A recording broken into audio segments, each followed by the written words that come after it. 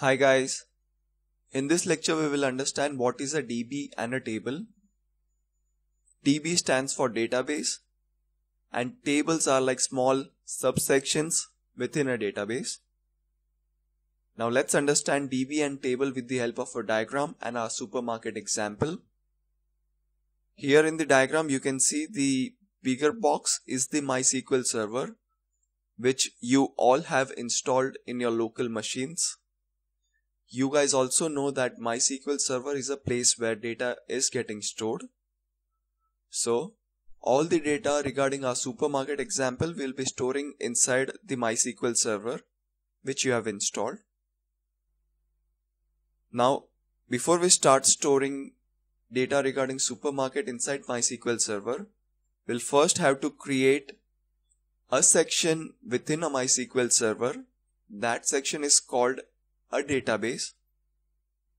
So inside the MySQL server you can see that we have created this section which is specifically reserved only for storing data regarding supermarket, and we will name it as database super_market.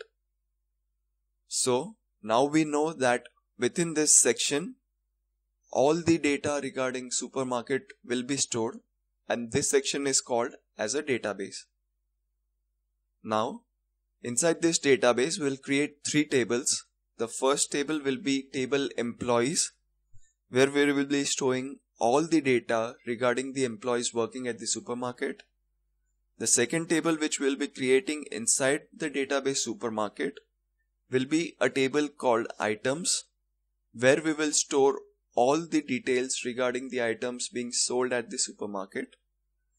And the third table is table sales, where we will store details regarding all the sales being made inside the supermarket.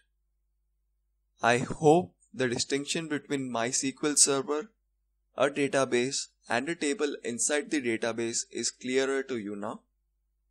Thank you.